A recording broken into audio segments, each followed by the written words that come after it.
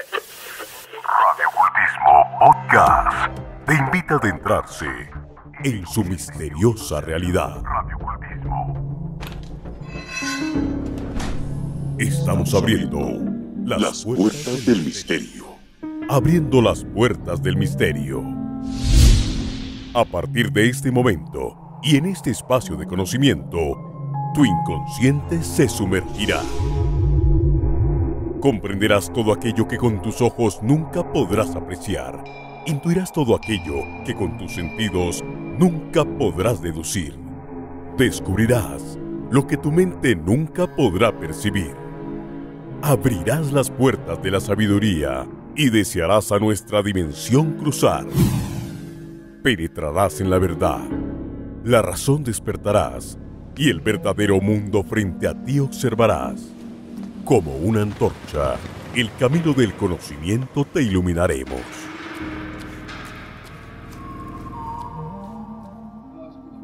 Bienvenidos.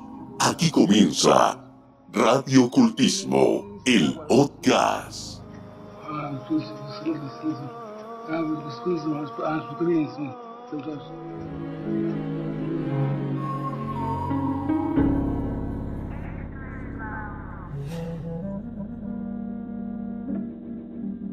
En este episodio, el contrato que tiene el gato negro con Satanás. ¿Alguna vez usted se ha preguntado por qué los gatos negros tienen una relación tan estrecha con el demonio y por qué el diablo le ha otorgado justo a este majestuoso animal ser el poseedor de un extraño y magnífico magnetismo generador de vibraciones mágicas, utilizado en la mayoría de los conjuros brujeriles y siendo utilizado también como componente indispensable en toda la composición de toda clase de repugnantes filtros y fórmulas mágicas? Muy popular es la tradición del poder que tienen las brujas de convertirse en gatos, existiendo millares de historias que confirman tal transformación con este oscuro y desgraciado animal.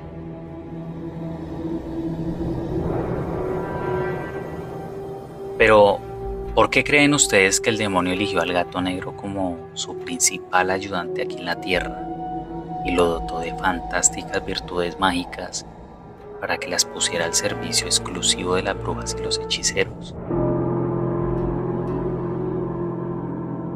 Aquí les revelaré los fascinantes secretos de los gatos negros y su poder oculto.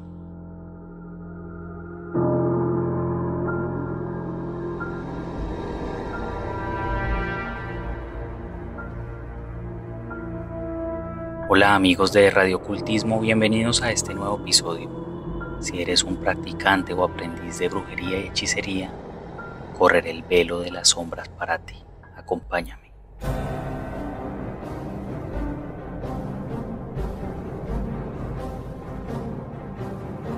Antes de iniciar con este podcast, quiero hacer una pequeña advertencia. Todo lo que mencionaré aquí es una información que ha sido confidencial entre brujos y hechiceros.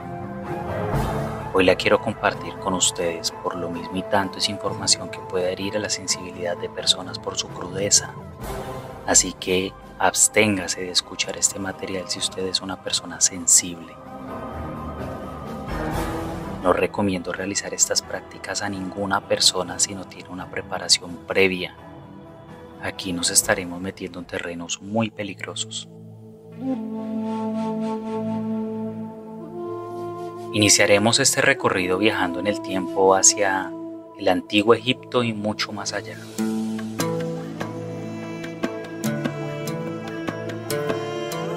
Los egipcios sintieron una verdadera debilidad por estos felinos.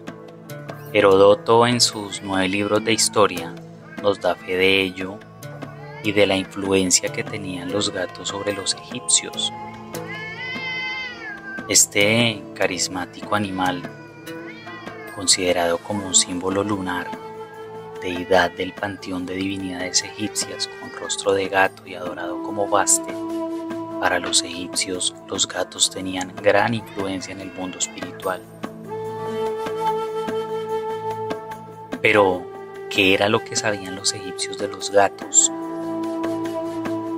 ¿Cuál era este oscuro secreto que ellos conocían de estos animales? ¿Por qué los gatos para los egipcios eran tan importantes y no los veían como un simple animal doméstico como hoy en día lo vemos nosotros? Cuenta una leyenda que los gatos fueron una creación de las manipulaciones de un misterioso sacerdote egipcio que dominaba una magia muy poderosa proveniente de pueblos caldeos. También existe una historia que cuenta que la creación del gato negro proviene de Noé. Se dice que en el momento en que Noé pasó sus manos por la melena de un león, en ese momento el animal estornudó y salieron de su boca la primera pareja de gatos, uno blanco y uno negro. Así como estas, existen más historias que nos hablan de la creación de los gatos, pero saber su procedencia es un total misterio, ya que también se dice que los felinos provienen de otros mundos. Los egipcios fueron casi los primeros en darse cuenta de los poderes ocultos que tenían los gatos y que estos animales tenían una conexión directa con el más allá. Para ellos los gatos eran una representación de algunos dioses aquí en la tierra. Teniendo en cuenta que los gatos desde la antigüedad han sido venerados, sagrados y considerados animales mágicos, ahora es el momento de darle el protagonismo al gato negro, ya que hay muchos mitos sobre este animal, considerado como portador de mala suerte, temido y despreciado por la humanidad, siendo también considerado como un animal desgraciado y maldito desde la época de la Inquisición.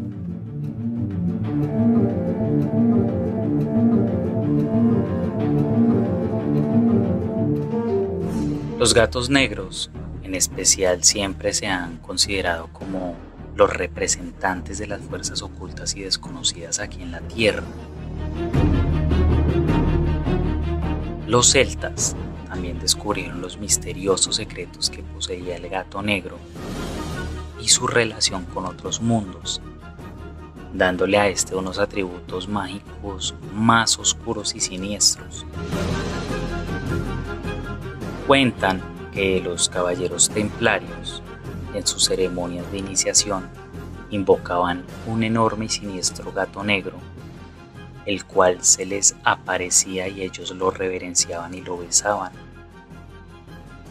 De ahí es donde viene la historia oculta y secreta, siniestra de los caballeros templarios y su relación con el demonio. Y es así como poco a poco se fueron tejiendo los mitos alrededor de los gatos negros y su asociación con el demonio.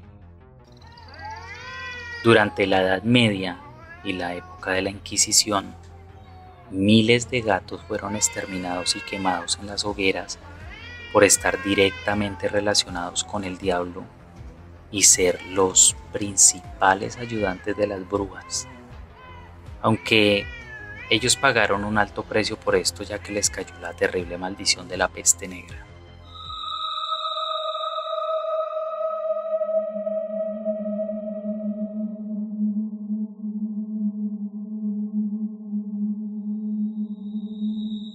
Los antiguos también sabían cómo aprovechar las fuerzas ocultas en estos seres, sobre todo con las ánimas de los animales. Por eso es que se llaman así, animales. Es porque su espíritu, entre comillas, se llama ánima. Los animales tienen ánima, y eso lo sabían los sabios nahuales y los toltecas en el antiguo México. Sabían cómo convertir su cuerpo en formas de animales, en jaguares, águilas, cóndores, gatos, serpientes, ligándose con el ánima de los animales y ejerciendo la práctica de la transmutación. Por esto es que si ustedes han escuchado alguna vez que hay brujos o hechiceros o chamanes que se transforman en animales, es porque ellos conocen muy bien la espiritualidad del animal y saben dominar el espíritu que el animal tiene en su interior y se ligan con ellos. Eso es un tipo de magia muy profunda.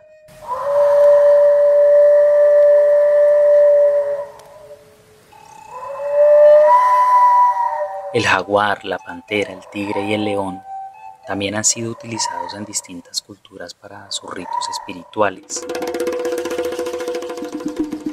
En algunos países de África, los chamanes cazan estos animales para llevar a cabo ceremonias donde beben su sangre y hacen abrigos con sus pieles para supuestamente tener poderes sobrenaturales y tener el dominio de sus comunidades.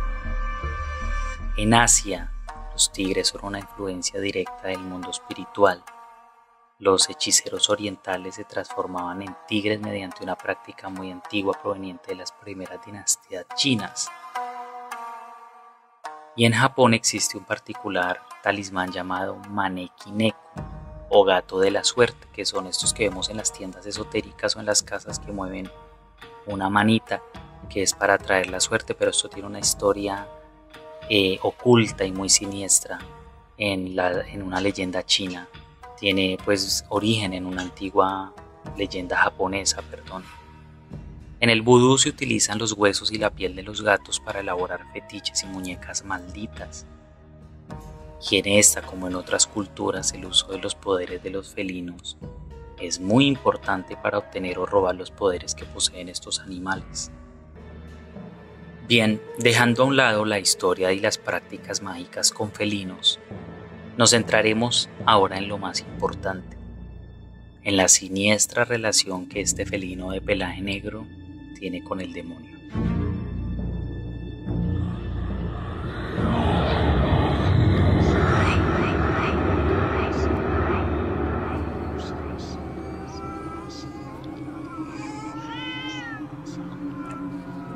Aquí inicia lo más interesante de todo esto. En un grimorio del siglo XV, llamado el Manual de Múnich, explica que los gatos negros son la creación del demonio Bael, el gran rey del infierno y asistente personal de Satanás. Él es uno de los demonios con más poder e influencia sobre el planeta Tierra y los humanos. Bael fue quien creó los gatos negros y los mandó a la Tierra, junto con los sapos, las arañas y las serpientes. El rey Bael los dotó de grandes poderes y virtudes mágicas para que fueran sus principales ayudantes y sobre todo sus esclavos. Entre el rey Bael existe un trato, un pacto, un negocio, por decirlo así, donde este demonio le otorgó al gato negro sus poderes mágicos y sobrenaturales a cambio de ser su mensajero e informante hasta el fin de la existencia humana. Se dice que desde entonces el gato negro se convirtió en el mejor mensajero del demonio Bael.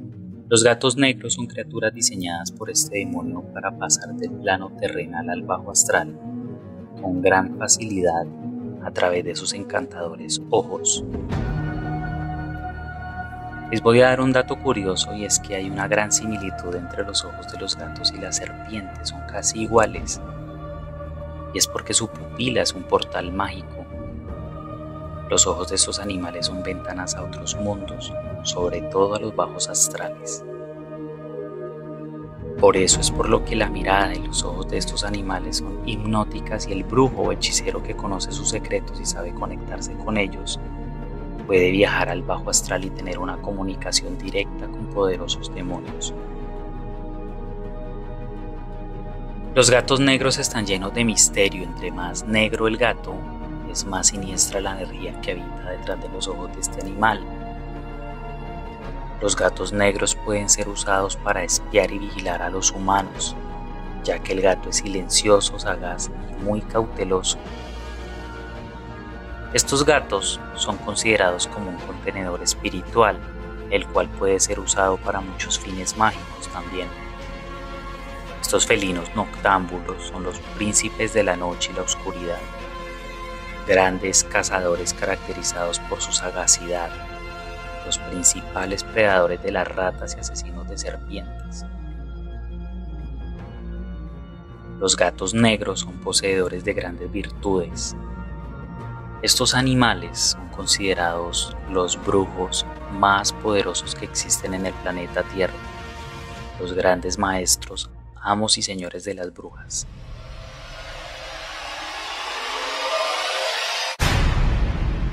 A continuación les revelaré cómo obtener el verdadero gato negro, el gato que posee los misterios y el que se le puede otorgar a un ser humano sus grandes poderes mágicos. Pero antes aquí les tengo que hacer una aclaración, y es que todos los gatos negros poseen misterios y poderes mágicos, pero esto no quiere decir que usted pueda hacer uso o tener como mascota uno de ellos para lograr sus fines mágicos. O más directamente, los gatos usados por las brujas no son un gato común y corriente. La bruja o el hechicero que quiera poseer el verdadero gato negro y sus facultades le tiene que dar vida, lo tiene que crear mediante un rito de alta magia. Aquí les explicaré cómo hacer este antiguo, secreto y misterioso hechizo para tener un gato negro como ayudante. Se lo voy a narrar tal y cual como aparece en el grimorio. Dice que para esto se tienen que agarrar 2 gatos negros comunes. Tienen que ser robados y esperar hasta que la hembra entre en estado de celo o de apareamiento. También dice que se ha de fabricar una jaula de pino o de madera silvestre que se colocará a la intemperie de un bosque para que se cubra con los rayos de la luna. O sea, es decir, hay que hacer una jaula de madera de forma artesanal y llevarla al fondo del bosque o de un monte para que se cubra con los rayos de la luna. Aquí no dice en qué luna, pero supongo yo que es en luna llena, que es cuando se hacen este tipo de hechizos. Dice, pasada la medianoche se ha de encerrar los 2 gatos, hembra y macho, en la jaula bañándolos con vino y esperando pacientemente hasta que inicie el apareamiento. Cuando la gata está siendo montada, se ha de invocar al demonio con el siguiente conjuro. Es decir, en el momento en que ocurre el coito, hay que pronunciar este conjuro en voz alta para llamar al demonio, o más directamente al rey Bael. Dice así: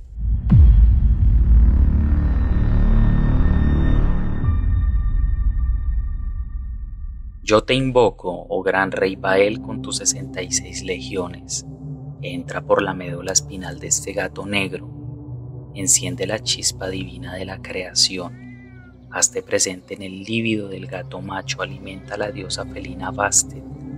En esta unión carnal, bajo la influencia de la luna, cobra vida misteriosa semilla que vienes del mundo desconocido y permite que sea mi contenedor para desencarnar mi espíritu y ligar mi espíritu a sus 66 legiones. Oh gran Bael, trae a este mundo y haz que tu gran y magnífica obra cobre vida bajo vuestra influencia astral. Después de realizada la invocación, se han de separar los 2 gatos, llevando el gato macho a un lugar a donde usted se asegure que más nunca lo vuelva a ver. Ahora la hembra entrará en un cuidado especial, ya que en su vientre contiene la semilla que portará la criatura que usted ha creado mediante un hechizo. En lo adelante, la gata solo se podrá alimentar con carne de aves silvestres o pajarillos pequeños, que en su preferencia sean de color negro o tengan plumaje negro u oscuro. Durante los 66 días de la gestación de la gata, este animal no se le puede dar de beber leche ni tampoco se le puede dar de comer pan, únicamente carne de aves y agua. Se ha de hacer un ungüento también con grasa y sangre de cabra para sobar el vientre de la gata todas las noches y hacerle un masaje. Esta no se puede dejar alzar ni acariciar de ninguna persona, únicamente por la bruja o el hechicero que ha realizado esta operación. Pasados los 66 días nacerá solo un gato negro, que es el que ahora tendrá la virtud mágica y el trato directo con el rey Bael. Las gatas por lo general tienen de 3, 4 o 5 cachorros, pero en esta ocasión, como es un gato que viene bajo influencias demoníacas, pues solamente nacerá uno. Este gato es muy particular porque es más grande que un gato común y nace sin un solo pelo blanco. Es totalmente negro. El legítimo gato negro tiene la lengua y las encías moradas, los ojos de color amarillo muy profundo y su mirada es altamente hipnótica. Este gato que ha nacido ahora posee los grandes y misterios poderes infernales. En primer lugar, entre el gato y su amo habrá ahora una comunicación muy estrecha. Es un pacto del uno al otro. El gato le vaticinará y le contará todo lo que sucede a su alrededor, proviniéndole de cualquier desdicha.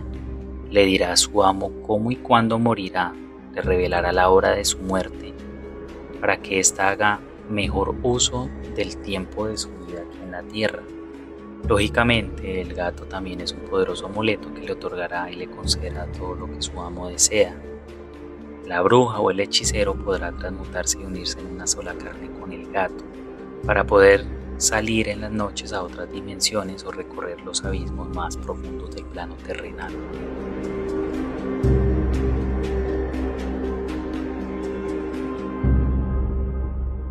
Las brujas que poseen el gato que tiene pacto con el diablo pueden llamar al demonio a través de sus ojos, como tener prodigiosos saberes ocultos, convirtiéndose en magistrales adivinas.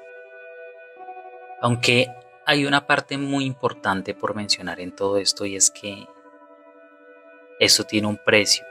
La persona que elabora este hechizo no puede desobedecer jamás las órdenes que le dará el felino, y tendrá que también cumplir sus caprichos, por lo que su vida ahora dependerá de la criatura que usted trajo a este mundo. Este es considerado el hechizo más poderoso y celosamente guardado por las brujas, ya que fue muy utilizado. De ahí es donde vienen las leyendas de la bruja con el gato negro. Pero en la historia de la magia, los gatos negros han sido empleados para otros rituales que también voy a mencionar.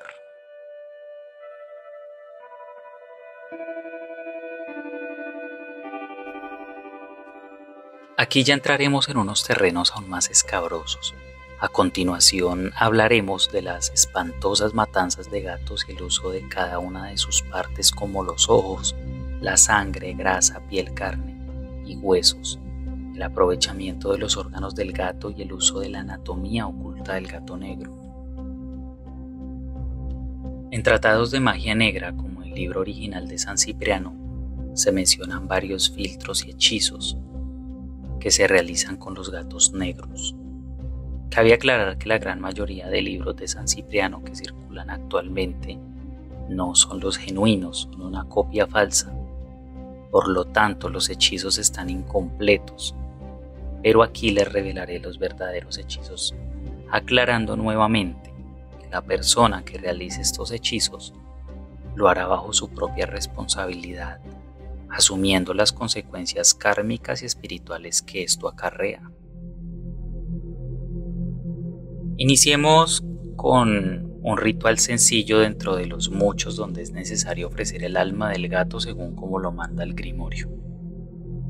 Hay un ritual muy sencillo para la suerte, donde solo basta con sobar el lomo de un gato con un poco de sal gruesa y pronunciar las siguientes palabras. Oh planeta soberano, tú que dominas a esta hora con influencia sobre la luna, yo te conjuro por la virtud de esta sal y de este gato negro en el nombre del Dios Creador, para que me concedas toda clase de bienes, tanto en salud como en tranquilidad y riquezas. Evidentemente este hechizo está incompleto en las copias del libro. La parte que está perdida o la que no muestran explica que la sal se le soba en el lomo al gato negro, tiene que ser la sal robada de la casa de un rico o de una persona pudiente. Luego la persona tiene que guardar esta sal que le ha sobado en el lomo al gato en una bolsa de tela sin dejarla perder, porque si la deja perder le caerá una terrible desgracia. Otro misterioso hechizo es el de la magia de las habas, un sortilegio para ser invisible. En este hechizo el grimorio es muy explícito señalando que el gato se tiene que enterrar con unas habas puestas en ciertos lugares y que de allí nacerá una planta que dará unos extraños frutos que le otorgarán la invisibilidad a una persona. Igual que en el anterior hechizo, a este le hace falta una parte muy importante, y más que una parte es una advertencia. Y es que cada vez que la persona haga uso de las habas, irá perdiendo la visión hasta quedar ciega. Este hechizo era muy usado por los ladrones para entrar a cualquier lugar sin ser vistos. Otro hechizo para obtener la invisibilidad consiste en cocinar un gato hasta que la carne se desprenda de los huesos. Este hechizo era muy famoso y aún sigue siendo practicado por muchas personas. Entonces consiste en cocinar un gato negro hasta que la carne se desprenda de los huesos y así obtener el hueso que contiene la virtud del gato negro. Este hueso tiene el poder de concederle la invisibilidad a quien lo use, como también el poder de obtener dinero fácilmente. Esto ya es como una especie de pacto. Aquí también hacen una aclaración y una advertencia, y es que la persona que haga uso de este hechizo quedará condenada a estar recorriendo las calles como lo hacen los gatos negros en las noches. Se vuelven personas andariegas y vagabundas, como también muy vulnerables a las riñas o las peleas. Y se cuenta que la mayoría de personas que han hecho esto han muerto asesinadas. Otro de los hechizos es para causarle mal a una persona y que ésta sea poseída por el demonio. Esto también se hace con un gato negro. En el libro explican que se tiene que atar un gato de pies y manos para llevarlo a un cruce de caminos, hacer un conjuro y luego soltarlo para que el animal sea poseído por el demonio y al mismo tiempo la persona a quien va dirigido el hechizo quede poseída. Esto se tiene que hacer de noche y bueno, tienen que cumplirse ciertos requisitos, pero la parte que le hace falta a este hechizo consiste en matar un gato y colgarlo de las patas para luego sacarle el colmillo izquierdo.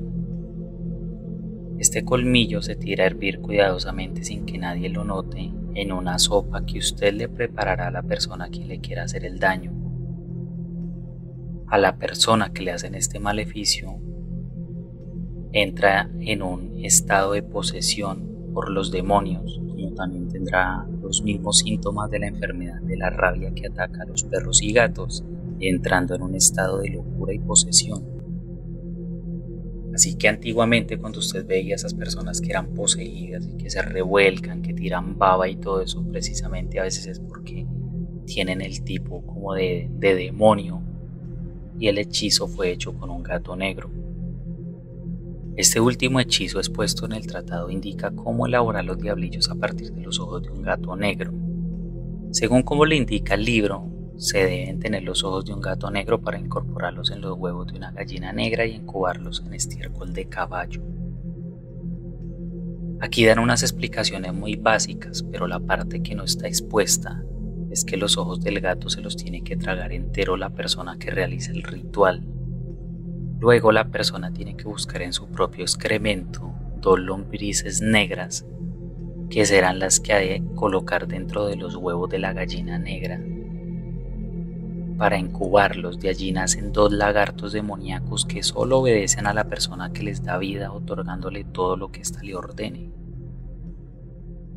Bueno, aquí hemos culminado con la parte de los hechizos con gatos negros que se encuentran en los tratados de magia negra y otros grimorios. Pero a continuación hablaremos de otras prácticas mágicas relacionadas con los gatos negros y más directamente con las brujas. Eso también es una práctica ancestral que se realiza hasta el día de hoy y es muy antigua. También es la narración de una historia como ellas la elaboran. Y esto se hace entre las brujas para entrar al gran plano astral. Para esto cuentan que la bruja debe buscar un gato negro completamente negro sin un pelo blanco y se debe acostar con el gato abrazándolo entre los brazos. La bruja debe empezar a acariciarlo. Esa es la técnica. Usted debe consentirle la cabeza hasta adormecerlo y en ese momento le empieza a pedir al gato que por favor le ayude a salir al plano astral. Y ésta se empezará a adormecer junto al gato y sin soltarlo con ningún otro pensamiento más que la petición de salir al plano astral, se podrá transmutar en este y podrá incorporar su espíritu en los ojos del animal. O sea, es decir, esta es otra técnica para que las brujas se liguen con los gatos, por lo que inconscientemente desde su cama ellas pueden moverse a través de este animal por las noches entre las casas y los patios de su vecindario Ella puede trascender entre dimensiones infernales a través de este animal, aclarando lógicamente que esta práctica solo le funciona a una persona que sea iniciada en las artes oscuras.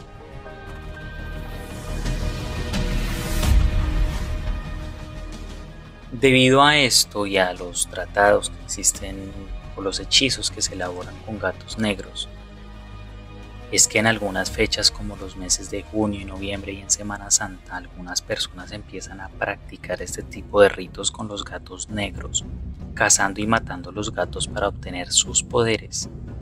Pero antiguos ocultistas van en contra del asesinato de estos animales, ya que son sagrados y según sus enseñanzas los gatos no se deben sacrificar a propósito. Por el contrario, el gato decide morir y este amanecerá muerto cuando quiera entregarle a su dueño su posesión más valiosa, que son sus huesos. El gato tiene un hueso especial en su cuerpo y muy pocas personas son capaces de encontrarlo o saber cuál es el hueso que tiene la magia. Tan solo aquellas personas que sean dignas de practicar la magia pueden hacer uso de los gatos que están contratados por el diablo. Este hueso es usado como amuleto y talismán. Es cargado y siempre lo envuelven en una tela de seda negra. En él escriben las iniciales del nombre de la persona y un sortilegio. También dicen que les rezan un credo al revés. Esto lo utilizan para atraer dinero, ser invisibles ante enemigos, ganarse loterías, encontrarse dinero, ser impune a cualquier ley, evadir la muerte. Este es un objeto que no se puede permitir que otras personas lo vean o lean lo que se encuentra escrito en él, o perderá todo su poder. Bueno, ya que usted sabe todo esto, también debe tener más cuidado al ver un gato negro y más uno con la cola cortada. Cuando la cola a un gato se le cae sola, esta se colecta y se dice que es de muy mala suerte que un gato bote su cola, porque con esto se pueden hacer amuletos y talismanes para arruinar a personas, empobreciendo una familia, haciendo que alguien pierda su salud, su trabajo y hasta su vida. Por lo que hay que estar pendiente y no acercarse a los gatos negros, y menos si están con la cola cortada. Con estos animales hay que tener mucho cuidado porque, como les he mencionado durante todo el podcast, son animales que tienen una energía muy profunda.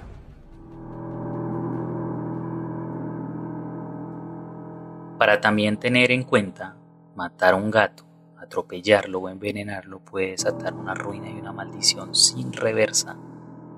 El ánima de estos seres puede torturar y azotar a una persona hasta su muerte.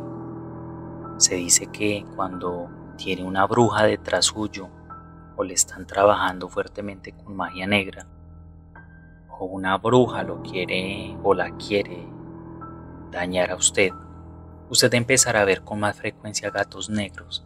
Es parte del hechizo que le están realizando. La bruja o el brujo va a utilizar los gatos negros para espiarlo y saber qué es lo que usted está haciendo, sea porque otro le manden a hacer eso o por gusto propio.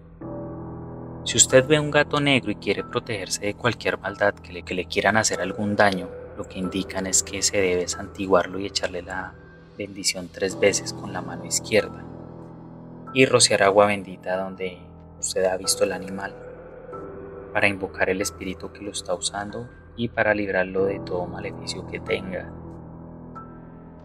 Bien, si usted tiene como mascota un gato negro, sepa que tiene a su lado un ser con gran conexión espiritual y que gracias a estos felinos usted podrá desarrollar mejor su percepción psíquica, ya que poseer y tener la energía de un gato negro es muy favorable para las personas que practican las artes ocultas y la magia.